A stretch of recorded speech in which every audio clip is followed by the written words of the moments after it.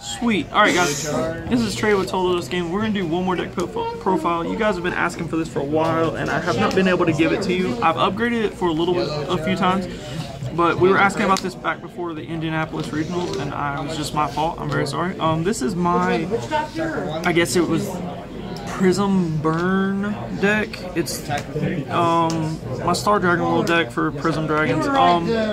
So my buddy is the Spinal Crystal Dragon Spiratus. Anyways, we're gonna get into the deck profile. Alright, so with the buddy, we play 4 copies of the buddy. So the reason why I'm asking is I want to build the water deck. The buddy is a 7/2/7 with a call cost to pay 1 gauge. His ability is counteract during the attack phase during an attack on your opponent's turn. You may pay 2 gauge if you call this card from your hand onto your center without paying its call cost, and change the target attack to this card. And then the other ability is when this card enters the field during your opponent's turn, deal 2 damage to your opponent. And then it has built-in counterattack. So they attack you, or they attack one of your little monsters. You just call it to the center. In perfect reality, you have your item equipped and you're a 9/9 when you call it center. Deal 2 damage to your opponent, and then the item will affect and automatically burn him from 1. So, alright, so we're gonna move on. So our others would play 4 copies of Glass Crystal Dragon. I'm sorry, I cannot pronounce this name. Wishkinet. It's a 6/06. Call cost, put top card of your deck in this card sold, pay 2 gauge. At the beginning of your opponent's final phase, deal 3 damage to your opponent. And it's got Soul Guard and counterattack. So hopefully you want to start off with this card and just hope your opponent's not playing a rush deck. Yeah, I got that. But this card's just really good if you can nullify the attacks, or there's a way to call it during your opponent's turn. There's like 2 different ways to call it in this deck during your opponent's turn. And then they just can't kill it, then you just burn them for 3 damage to start the final phase. But we play that with 4 of. And then we play 4 copies of Jade Crystal Dragon Chartreuse. So Chartreuse is a 6/2/6. Call cost, pay 1 gauge. If you have an original size 3 Prism Dragon on your center, the size of this card on your field is reduced by 3. So it's a size 3 that becomes a 0. So it's a essentially it's a 6/2/6 size 0. That's just great. Other ability, at the end of this turn, at the end of the battle, that a Prism Dragon on your field was attacked. Any Prism Dragon. If you have a Prism Dragon on your center, deal 1 damage to your opponent. This ability only activates once per turn. So it has the same ability as our item. We'll get into our item in a little bit, but so far you're getting the idea. Like, all we do is just control the board on our field, keep them alive, and just auto deal damage to the opponent. So our remaining size 3s, we play 2 Quintessence Crystal Dragon Athora. We do this as our alternate 3 for the center. If we don't open up with the hand that we want to like keep my cards from being effect blown up, we start with this one just because. He's a 7/2/7. Call cost, put top 2 cards of your deck in this card's soul and pay 3 gauge. If this card is on your center, this card on the field cannot be destroyed by card effects, and your opponent cannot deal I cannot be dealt damage by my opponent. It has double attack and Soul Guard. You guys know this is the main card for Prism Dragons, but as our deck, it's just used as like an alternate. So we're on that too. All right, now we're gonna move on. We play 2 size 1s. We're testing this right now. This is the new Fist Fighter of. I can't read this upside down. So much words. Fist Fighter of Blistering Kicks Kanata. This is the Adventure Prism Dragon from the Level Up Heroes. He's a 2/2/2, size 1. If you have an original size 3 or greater monster on your center, the size of this card is reduced by 1, so it'll be a 0. Its ability is Dazzling Kicks. When the card on your field link attacks, any card on your field link attacks, you gain 1 life and deal 1 damage to your opponent. This ability only activates once per turn. It's good. overall, it's a lot better in adventures if you want to play it in adventures, but we're trying to test it in this deck to see if it will work right. But this is the only card that we're really not sure about in this deck. Everything else we love so far. But alright, so we're gonna move on to, that's it for our ones. We're gonna move on to our zeros. So we played 3 Red Crystal Dragon Marinol. The name's bad. Yes. Sweet. What are you watching? Oh, okay, fine. Fine. It's a 2/1/1 with the ability Red Jewel Tears. During your opponent's turn, when a Prism Dragon monster on your field is destroyed, put top card of your deck into your gauge and draw a card. This ability only activates once per turn. It's a name state ability, so you can only use one of it per turn. It works on itself, so if this card would be destroyed, you still get the effect. It's good. It just helps us out a lot with our hand size. For our other zeros, we played 2 copies of White Crystal Dragon Pinot Gris. It's a 006k defense. At the beginning of your opponent's final phase, deal 1 damage to your opponent. So it's basically the size 3, just a size 0, and it only deals 1 instead of 3. It's still good. It's got really good defense. If they don't want to constantly be pinged at the end of their turn, then they have to kill it. It just absorbs attack sometimes. Anyways, that's it for our monsters. We're going to move on to our items. So we play 4 copies of Crystal Spikes. This is our 004 defense. Pay 1 gauge to equip.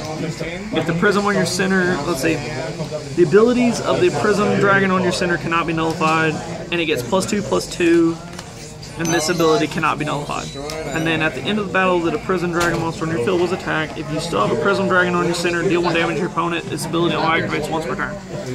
So guys, like the rest of the cards that you've seen so far, aside from like 2, the deck is burning. Like you just constantly burn your opponent. That's how you win. Alright, so we're going to start with our spells.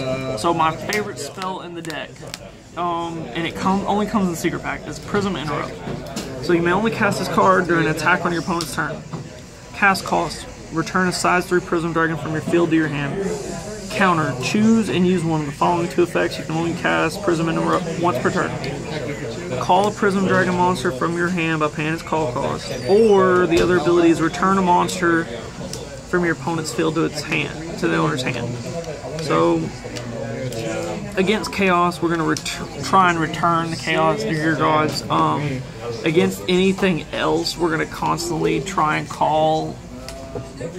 If it's one of their first attacks and we can't live through it with what we're on, we'll call our buddy out. If it's like their last attack or one of their very last attacks, like they've only got like one other, we'll call this one out and just have a way to protect it. And deal 3 damage this way, or we call out the buddy and deal 2 damage.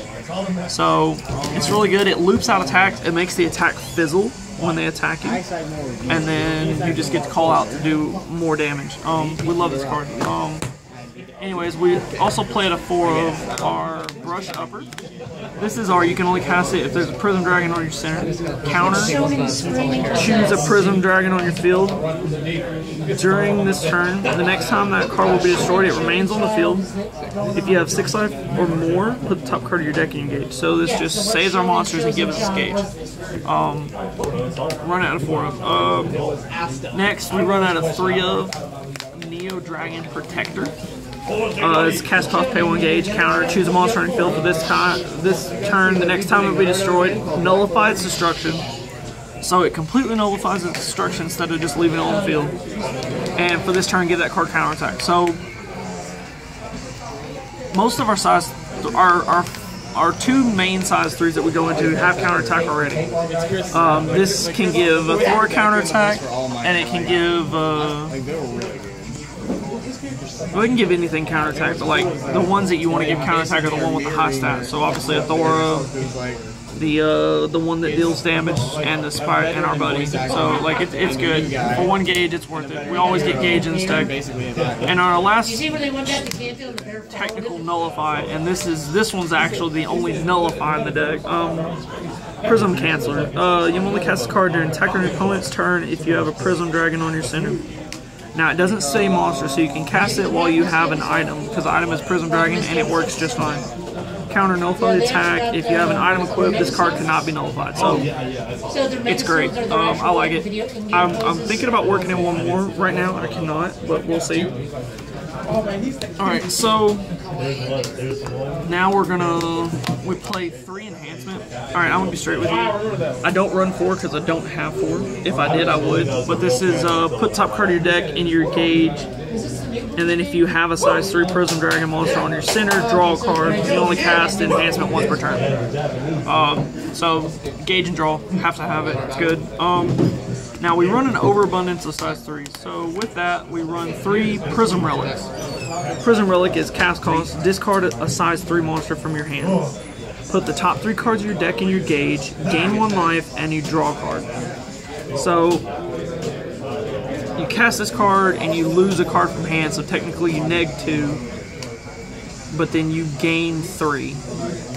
The life gain and the draw card balance out the negging 2, and then you just gain 3 gauge, so like it's really good. But we have an overabundance of 3, so this helps us get rid of dead cards late game and early game. Next we play 2 Crystallization Phenomenon. You only cast this card if there's a monster on your center. If the monster on your center is being destroyed during this turn. Cast cost, pay 1 life, counter, draw a card, then choose a monster on your opponent's field. For this turn, nullify its abilities of the chosen card and rest it. You can only cast this once per turn. It's really good. It's great against Purgatory Knights. It's great against El Diablo and Chaos because you just auto rest it before they can get through it. It's good. Joe, stop moving the camera. I'm centering the picture. I don't care about the picture being centered. Anyways, yeah, we run that 2 of. Next, we run out of 2 of the promo. I honestly forgot how we got these, but we got these. Selection of Athora. So you only cast this card if you have Prism Dragon monster and an item on your field.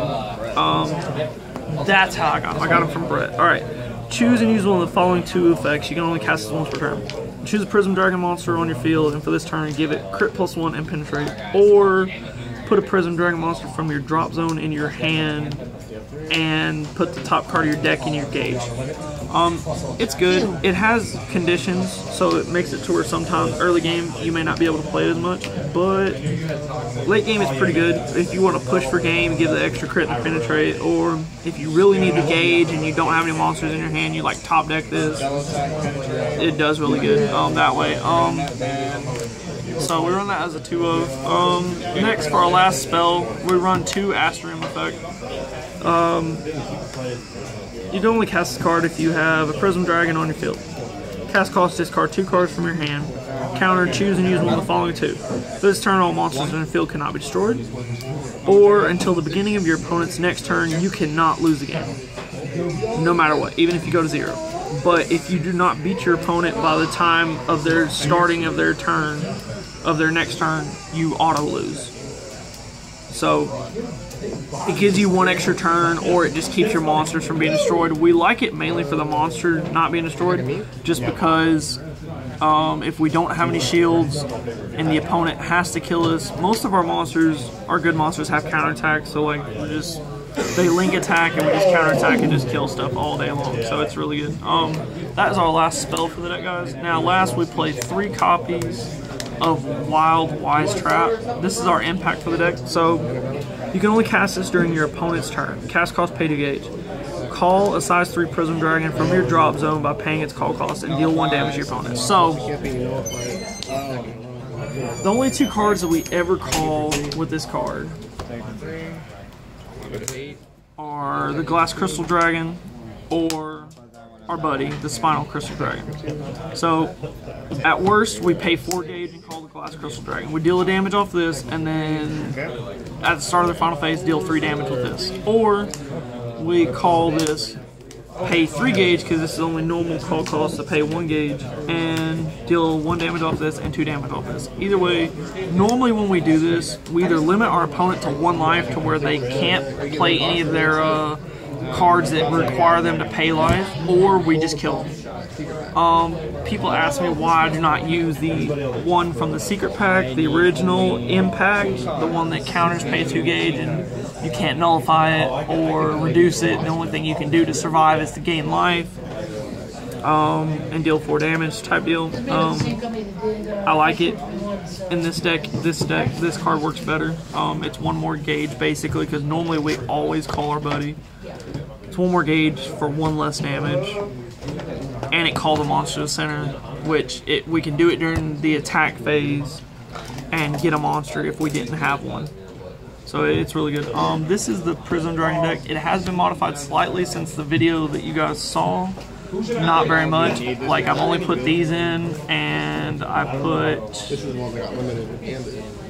the only other thing I put in besides that was I put those. Probably can't see this. I put the selection of Athoras in since the video. I put the little size 0, and I put those in. Everything else is the same. Oh, I changed my buddy.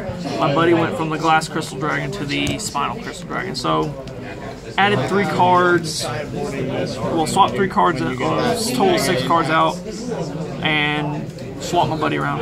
This deck works great. Any deck that has to constant link attack for effects like Adventures, I'm gonna be straight. This deck, if I get a size 3 first turn and I go first, and I have the cards that I normally do to loop out attacks or defend well without actually nullifying the attack, this deck shits on Avengers because I constantly counterattack the opponent and they can't do their link attacks over and over again to get over my high defense, because my defense is always either a 9 in the center or it's an 8.